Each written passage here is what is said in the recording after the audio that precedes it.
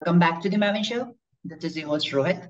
Today we have Jonathan, the storyteller and podcast host. Thank you, Jonathan, for getting into the show. Yeah, absolutely. Appreciate you having me here. So, would you just like to give a quick intro of yourself? So, yes, quick intro for me. My name is Jonathan Jordan. I'm a full-time writer and book coach. So, back in 2017, I founded my company, Wardrobe Media. That's spelled Wordrobe. I love a good wordplay. so that's what I decided to call my company. And really, I started it so I could help people publish books and get their ideas out into the world, which was a challenge because not everyone in the world wants to write a Mhm. book. But we'll talk a little bit here in a second, of course, how storytelling played a role in me growing the business.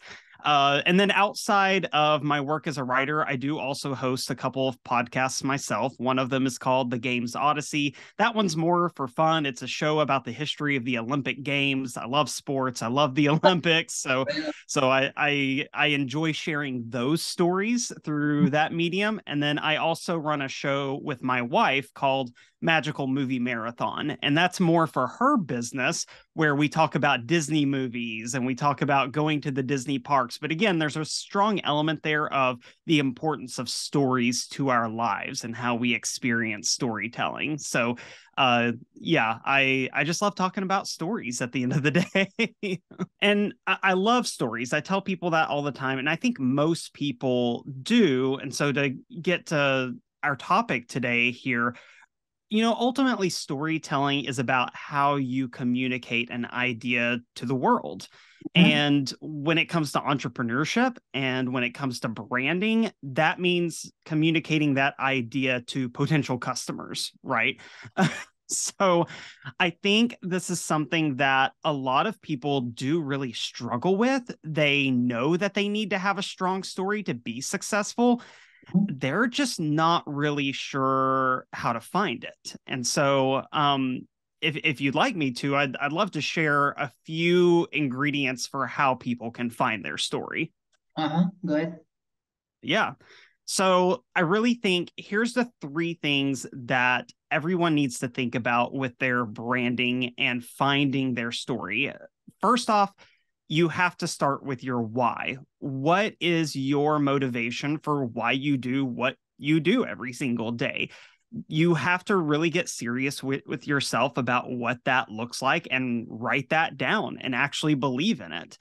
Second, you have to look at your vision. What is the direction that you are wanting to go with your business? Where do you see yourself 5 years from now, 10 years from now? If you don't have a clear vision, you're never going to be able to find a clear story to tell to people. It's just absolutely essential in this process. And then the third ingredient that you need to be able to really figure out your story is you need to find the emotional connection. Uh-huh. What is that emotional connection between your why and between your vision? Because that's also going to become the emotional connection between you and your Audience. customers. Yeah, real. Yes, 100%. So if you can get a clear idea of those three things, your story is in there. You just need to be honest with yourself about those three things. What is your why? What is your vision? And then what is the emotional connection you want with people? For example, when they ask me Mhm. why I'm a book coach and why I'm a writer, the story that I usually tell, it sounds something like this. I will say, you know what? The people that I work with have really great ideas that can change the world, but they don't know the right words to communicate those ideas. So I help idea havers become storytellers.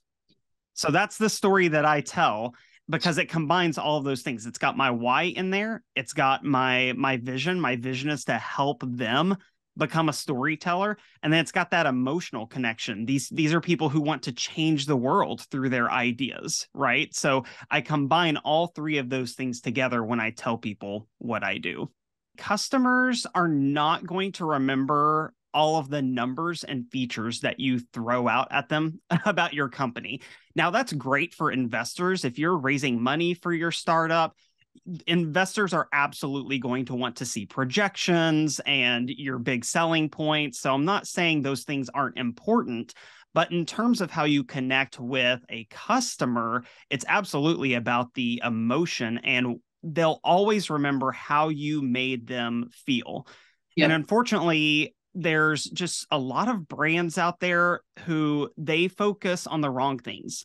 And instead of making their customers feel excited, they're making them feel bored because they don't have a clear story. They lack that emotional connection. So I think there's a lot of different types of emotions that a brand and an entrepreneur can tap into with the story that they're telling their customers. You can make them laugh, right? You can make them feel a sense of joy. You can make them feel excited. You can make them feel sentimental. You can make them feel nostalgic. Why do we see so many, think about Hollywood, why do we see so many reboots of brands that were popular back in the 80s? It's because of the nostalgia factor. You Yeah. can make people feel sexy. You can even make people feel frustrated. That's Yep. not even a bad emotion. Frustration can actually be a really powerful emotion because it can cause people to realize, hey, I'm unhappy with the way I'm doing things right now. And now here's someone offering me a way out of that frustration. So, think about the last time that you were online and you watched an ad all the way through, right? I think most of us, we see an ad pop up on YouTube and we Real. skip ahead as soon as we can, right? Every time. Every time. Every time. Yeah. So think about the last time you actually paid attention to one and you actually watched it all the way through. It was because of the way it made you feel. It did something to make you feel curious or excited, or it made you laugh. So that's what you've really got to tap into, is that emotional connection. Telling people that you're the best supplier of your product is not an emotional connection. But telling people, hey, I want to help you solve the problem that you have in your life because it's annoying you and it's Huh? disrupting your life, that is an emotional connection. Got it. And how you would like to speak about like the how storytelling and emotional connection between brand and audience is different in both corporate and personal branding, because personal branding is obviously Yeah. different thing and corporate branding is a different thing, you know?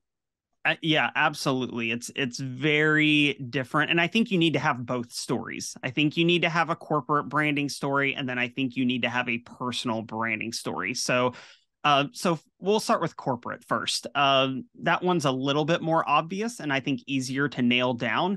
Mhm. That's the story that connects with a larger group of people. So that's business to customer, if you're thinking about it in business terms. So it's really about what you're communicating to people about what we were just saying. It's, here's the problem I can help you solve through my business, right?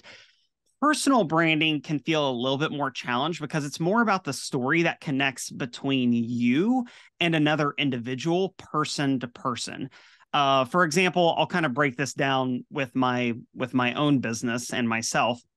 So I shared a second ago that my corporate branding is that I help idea havers become storytellers. And so that helps me connect my services for my company to Mhm. potential customers. That covers a wide group of people who say, yes, I have a great idea. I just don't know how to communicate it. Yeah. And that's something they want to do for their business. But on a personal level, when I connect with a client, when I'm talking to them over Zoom or on the phone and we're working on a project together, or I'm pitching myself, maybe we're not even working together yet. Yeah. My story at that point, my personal branding is more focused on the simple fact that I discovered it's a lot of fun to help other people write their books. And I'll even say that a lot of times. They'll ask me in those phone calls when I'm pitching myself and my service, they'll say, okay, but tell me about you, Jonathan. What is it about you that likes working on books? And I'll straight up tell them, because it's fun. Yeah. Okay. That's where the emotion part comes in, where I connect with them on a personal level and I'm communicating to them, hey, I think it will be fun to work with you. And in terms of sales, Mhm. that's a far better sales pitch than me trying to say, oh, I'm the best book coach in the world. I'm the best writer in the world. I'm going to help you sell 1,000,000 books, right? Like those are empty promises. If I can just communicate to them sincerely that I think we're going to have fun working together, Yeah. that is far more powerful. So that's my personal branding is this is going to be fun working together. And frankly, a lot of times the customers that I work with, they're stressed out at the beginning of the book writing process. They're overwhelmed. They don't know what they're going to do. They don't know what they're going to say exactly. So if I can transform their stress into fun, then Yep. that's a win for both of us. And I think most companies can do that. If you can find a way to convert your customers' stress into fun, then you set up that emotional connection with them. And tell you what, can we also talk for a second about your internal story that you tell yourself? Because I think that's important too. So I think behind all of this, there's also the story you tell yourself as a business owner. Mhm. And this may not be something that everyone knows about. It's more about how you motivate yourself. It's more Mhm. about your mindset and how you keep yourself positive. So for me, when I started my business in 2017, I had no customers. I didn't even know how to find customers, honestly. Real. So I had to start out by telling myself the story, one day I'm going to be a full-time writer.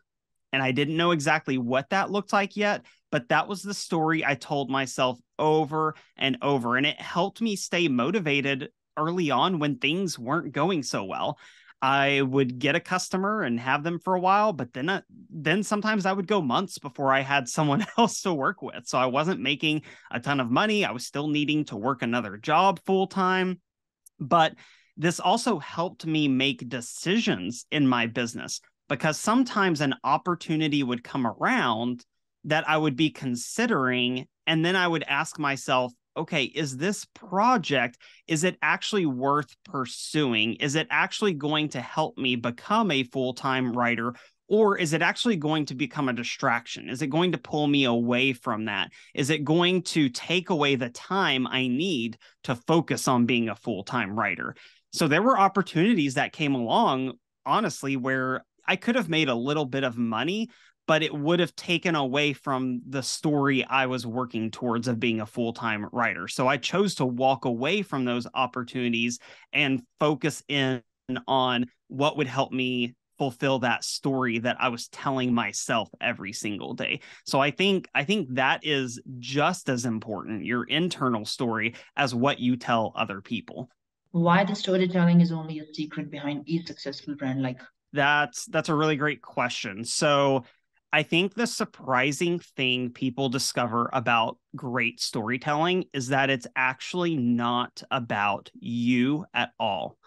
It's about your audience and it's about your customer. And so the brands that do storytelling best, they actually don't make it about themselves. They make it about their audience. They make it about the person that they're trying to reach.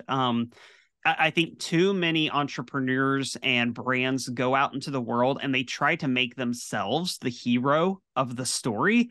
And uh-huh. then they wonder why they're not succeeding. And they may be really great at what they do. And so they're wondering, man, I'm so good at what I do. Why isn't anyone else recognizing? But it's because the best brands, what they recognize is they have to make the customer the real hero of the story.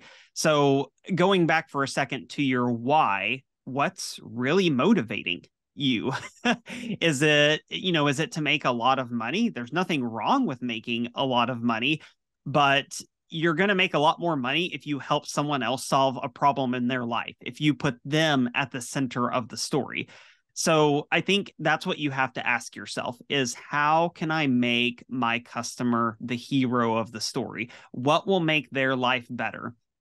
If you can do that, if you can find the way to make your potential customer the hero and you see yourself as the assistant helping them get to the end of their journey, then I think coming up with the right story becomes a little bit easier at that point, because it takes some of the pressure off of having to always prove that you're the best.